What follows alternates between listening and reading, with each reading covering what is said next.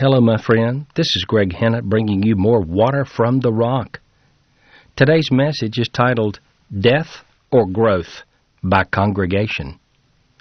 A recent chat with a discouraged pastor reminded me of a most unpleasant fact. Churches can make or break their pastors. The church board may beat him down with ungodly behavior, unbiblical demands, and unchristlike attitudes.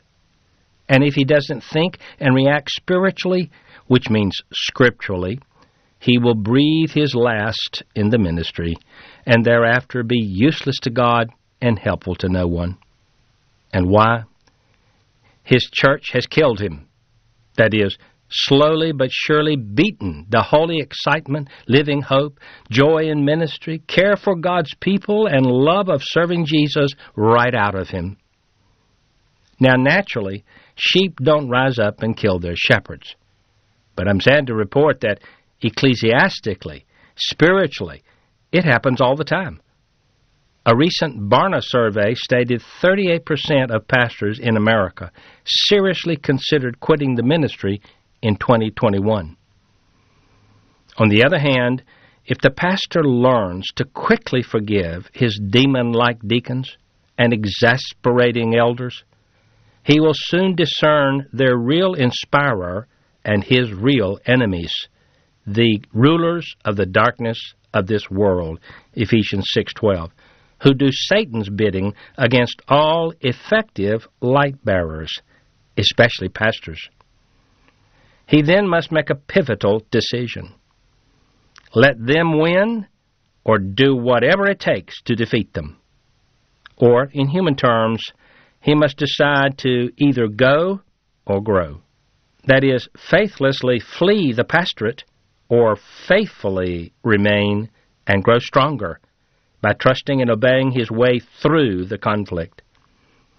If he chooses to grow instead of go, he must determine to, more than ever, seek Christ, overcome every problem by prayer, mine God's Word for his riches, soak in his presence daily, listen for his messages, and deliver them faithfully to his congregation, immature and carnal as they are, for Christ's sake.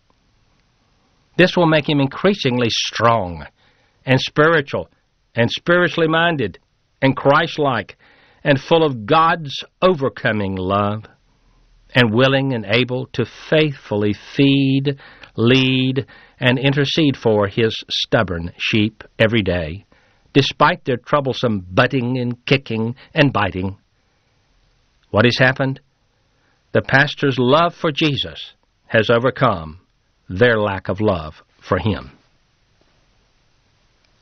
Paul encapsulated this Christ-like pastoral love in his second letter to the Corinthians.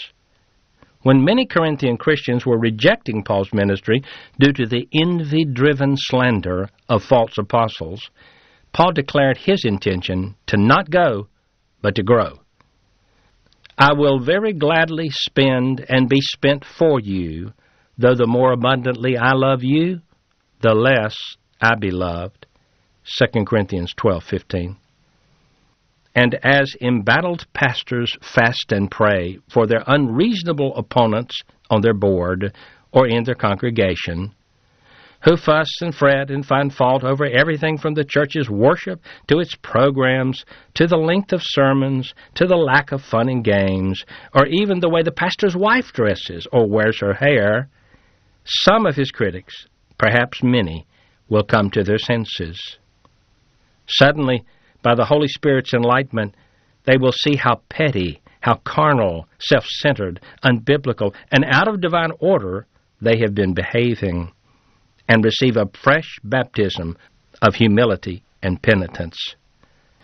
Then they can all grow together into the likeness of the one who is coming soon for changed, not carnal, Christians, edifying, not exasperating elders, and humble, not haughty board members. Friends, it's time for self-examination. If you are one of your church's assistant pastors or worship leaders, or on its staff, board of elders or deacons, or various committees, or just a faithful member in the congregation, an important position indeed. Ask yourself these questions. Am I a carnal complainer, or am I a spiritually minded cooperator?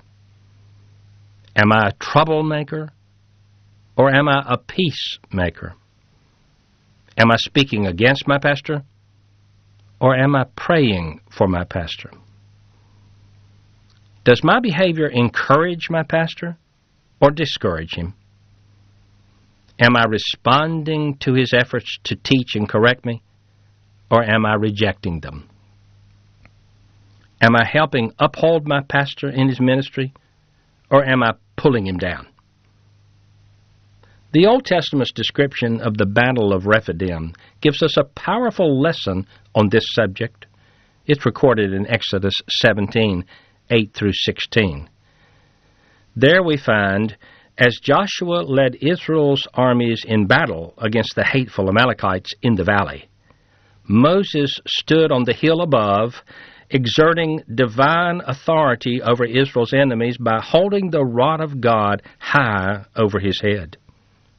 But as the day wore on, Moses wore down and was very nearly worn out.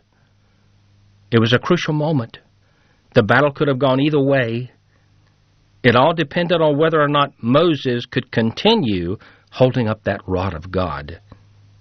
Just then, Aaron and Hur, Moses' assistants, his associate pastors, deacons, or elders, if you will, made a momentous decision.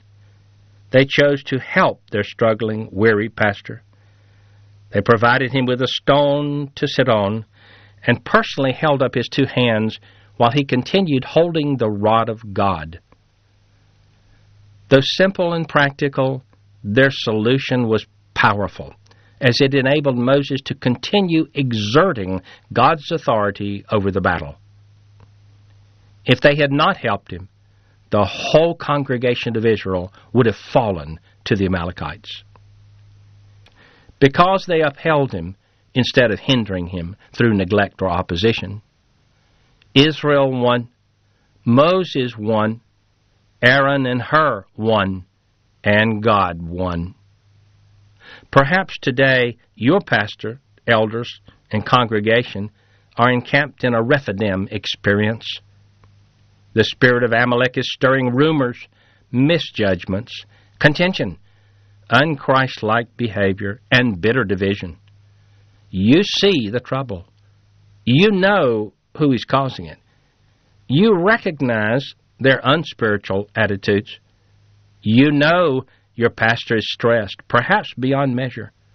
And you know also what you can do to help him, whether through intercession, a kind word, or practical help, or better yet, all three. The question is, will you? Will you help your pastor go, or will you help him grow? Will you help him live on ministerially to bless many people, or slowly but surely die and disappoint Jesus? Make no mistake, as with Moses, Aaron, and Hur at Rephidim, your pastor's failure is your failure, and his victory is your victory.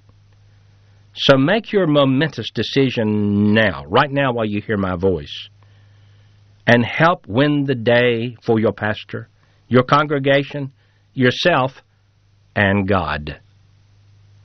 Well, that's all for today, my friend. For more information about my books, courses, teaching videos, and devotional messages, please visit us at greghinnantministries.org. That's GregHinnant ministries.org. And also at Greg Hinnant on Facebook. And may Jesus richly bless you. Maranatha, He comes.